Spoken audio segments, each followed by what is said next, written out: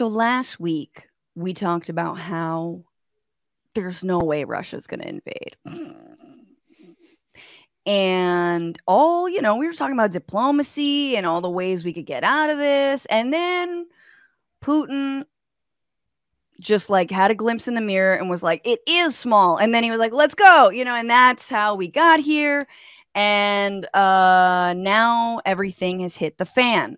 So this was the week where Putin basically invaded Ukraine and saying he was going to denazify the country. And it wasn't clear if he just wanted to control the ethnically Russian parts of Ukraine or predominantly Russian parts of Ukraine. But it now looks like he does want regime change in Kyiv. He's begun aerial bombardment. He's hit civilian buildings, hospitals. Many Ukrainians have either tried to evacuate or sheltering underground or are joining the fight as volunteers, including Miss Ukraine. And I'm like, fuck, dude. When you lose Miss Ukraine, that's like you've really lost it. If she's staying to fight, it's on. Oh, it's super on. There's also like so many Molotov cocktails being made, and I find that adorable and awesome, and pretty badass. It's not totally clear, however, how many people have been killed. There are estimates that say 250 Ukrainian civilians and 3,000 Russian soldiers. But it seems like right now, at least Sunday evening, President of Ukraine, Vladimir Zelensky, agreed to talks with Russia, or Volodymyr. I don't know. They have the same name, but they're like spelled differently, and it's fucked up. So there's going to be talks on the Belarus border. It's not clear if these talks are like a ploy. Like, is this all just like a ruse or a Ruski? What is going on? All I know, you guys, is that Sean Penn is on the scene. He's there. Sometimes when he's in Haiti, I love it because he's, what I'm saying? Sometimes he's on the scene and he's doing the greatest stuff in the world. That's true. And then other times El Chapo, and you have mixed feelings. Exactly. Then other times he's like telling El Chapo that he like will get him like a Birkin bag or something. Oh, that's wrong. It's wrong to tell outlaws, give them promises. Okay.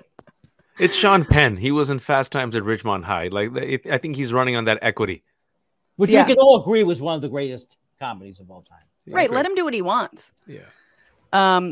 We should just be playing that on the Russian and Ukrainian border. Like, if everyone could just sit and collectively watch Fast Times together, peace will come, I'm sure. What's the Kurt Russell? I just want to say a thing. It's been sticking in my mind since you brought up Kurt Russell. What is the Kurt Russell thing what is it when he's applauding because Vladimir Putin is singing, what is he saying? The song that makes everybody, I lost my freedom. He lost his freedom on Blueberry Hill? I don't remember. Why is Kurt Russell applauding? I know he's right wing, but what's he like? Kurt Russell was applauding. I haven't seen that video yet. I cannot defame Kurt Russell because I do not know of this video. He's in Russia with I don't know if he's with Gerard Depardieu, but they're in Russia right now. Not right now. This is an old clip. Okay. Maybe it wasn't even in Russia. All right. There you go. Is this like some Steven Seagal level? Like, it's like he's like Putin's amassed sort of his like 90s or 80s and 90s like, action heroes, action stars. Yeah. Wouldn't that be something that Putin would do? Because if you're like an immigrant kid, those countries love 80s action stars. Like on VHS, we used to get on bootleg Jean-Claude and Steven Seagal, and like all these dictators like, I will be friends with Seagal. Come, we'll be friends. No, Kurt Russell, come here. You're 100% right. That's exactly what he was trying to do. He's like got so many asks into Pam Anderson. Let me just say this one thing. I've always hated Putin. I'm old. First of all, I remember when it was Ms. Ukraine. Okay. I've always hated Putin. He's always been terrible. But I live in a country where George W. Bush did the worst thing in the history of this country. When he invaded, I remember in 1991, I was playing a club in Staten Island called Grandpa's Comedy Club. And they said to me, don't mention the war. Like I'm going to mention the war on Staten Island. But the first one, I was against that. But then the second one was just the worst, one of the worst crimes ever committed on human. So how do we don't have anything to, except now Biden's, I'm rooting for Biden because I don't think he's crazy. Yeah. No, let's get to that. Like, I mean, we should dig into that hypocrisy. Because yeah, we don't have a lot of moral standing on this. I want to finish sort of what happened this week. The UN Security Council met. They tried to pass a resolution condemning the invasion. 11 voted yes, but China, India, United Arab Emirates abstained, and Russia, of course, used its veto power to block it. Like, they were like, "Oh, this is a self-graded assignment, A+." Like, they of course are going to give themselves an out on this. The UN General Assembly is going to be meeting this week. They're like an emergency meeting, first or one of 10 times in the last 50 years. Biden, who we again know is not trying to get into a hot war with Russia at the moment, has announced sanctions on major Russian banks, the country's sovereign debt, and 3 individuals. He then added the individual of Vladimir Putin himself. Bank sanctions prohibit American financial institutions from processing transactions for Russian banks. And no one is more upset than the NRA. I mean, they fucking really needed that money. Like, Wayne LaPierre just bought $3,000 croc boots. And like crocodile boots, not like croc boots. Gross. Why doesn't he send? Why don't they send all their weapons to Ukraine? Why doesn't the NRA get all of the weapons that we don't need here, put it in a big box, and send it to the people who could actually use the weapons? Well, vote for me. Because in a 2019 Senate report, it was revealed that the NRA was used as a foreign asset by Russia. I'm not making that up. No, exactly. They would probably just give them to the Russian side, I think, is why we want them. You don't want the NRA to pull a Sean Penn. You're like, NRA, just stay at home. Just stay at home and kill Americans. Just stay out of this one if you can, please. The one time we want them to just stay back. So Zelensky, let's talk about him, okay? Comedian. He's become comedian. He's a former comedian. That's right. More sketch than stand-up, I think. Okay. So, Andy, what do you think? Does this bode well for our kind, or does it mean we're cursed? Like, if we get into office, someone's going to try and topple us. Let me tell you something. People go, would you do? No, I would know. My first instinct is I would be running away from my wife and all people. You're from on your wife? own. You would be running away with your wife or from your wife? Away from my wife. You're on your own. You want her. I need to say, Take her. Take her. So I don't know that he was like this beforehand, but somehow it's pretty amazing that he stood up and stayed there. Absolutely. Yeah, he's doing I would say a lot of front-facing camera videos, and sort of like an Anderson Cooper, like casualty. He's got like his fatigues on also. He clearly is practiced in front of a camera and an audience. And he's I was going to play some videos, but you don't want to hear me be the translator. You guys should watch them. He says he doesn't want to abandon Kyiv, the capital. And when offered an evacuation plan by the United States, he said, quote, "The fight is here. I need ammunition, not a ride." And he's also, look, this is what I expect from the Ukrainian voice of Paddington Bear. Because that's also one of his jobs. People forget that he was the voice of Paddington Bear, but the Ukraine version. But you also have to say, like, when it comes to comedians, right? Oftentimes they exist in two extremes. So you see like the comedian in Italy who's leader of the far right movement, and then you see Zelensky. You're like, all right, Zelensky, these are my choices. Let's just hope if Andy wishes to run for like office, let's hope he joins the pro-democracy movement and doesn't become like a fascist. I have faith in the former. I am sad that you think that I have faith in the former. I said I have faith in the former. I'm Jewish. I'm Jewish. I don't like the exactly. Nazis. That's so true though. Yeah. Like, what is it, Salvini in Italy, right? Joe Rogan here, right? It's a good example. Rogan, he used to be the worst comic in the world. I never thought he could actually kill millions of people with his bad information. Whoever thought bad comedy could get that serious? Well, look, he started the bad information with bad sex information on Loveline. Another deep cut. Look at this. I love it. Being a child of the 90s. Fear Factor. He also made Americans love eating horse testicles again. So. Oh, no, I'm talking about Corolla, but yes, I love Corolla. Yeah. Good. Who did The Man Show? Look at I wonder if you can tell from the shows these people did. The Man Show. That's right. And yet you got Kimmel, who actually understood the irony. It was ironic, people. You know, Francesca, that's a good point. Like, if our generation goes back, you see Kimmel was part of that crew that Andy's talking about, right? Like the Man Show and like that testosterone, like, oh, bro, yeah, let's just talk about chicks. We're like young white dudes who want a bone.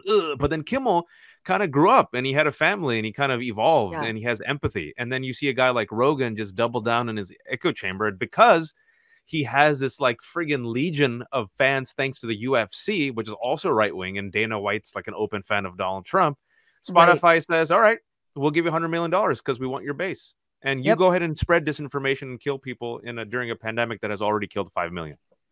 A comedian. That's the power of comedy. It's actually really fascinating because I was thinking about Salvini and I was thinking about Zelensky, but Andy pulled out Rogan. I'm like, oh yeah, look at Rogan. Like, why the hell is this guy this influential? It's remarkable. I don't think he wants to run for office. Can you imagine him just like imagine the War Room is just like his podcast and he's sitting around with a bunch of other kind of like douchebag anti-vaxxers who are like, yeah, I don't know. I mean, like, it's like erect nipples though. They all have shirtless. They all take shirtless photos.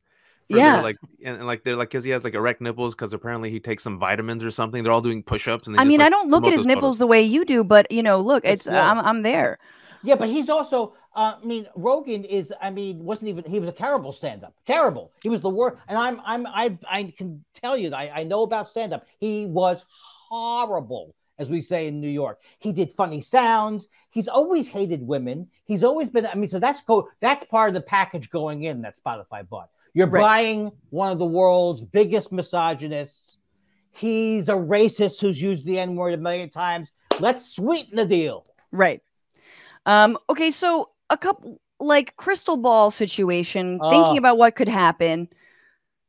Zelensky is meeting with Putin. Yeah. He says, quote, I will say frankly that I do not really believe in the outcome of this meeting, but let them try to make sure that no citizen of Ukraine has any doubt that I, as president, did not try to stop the war.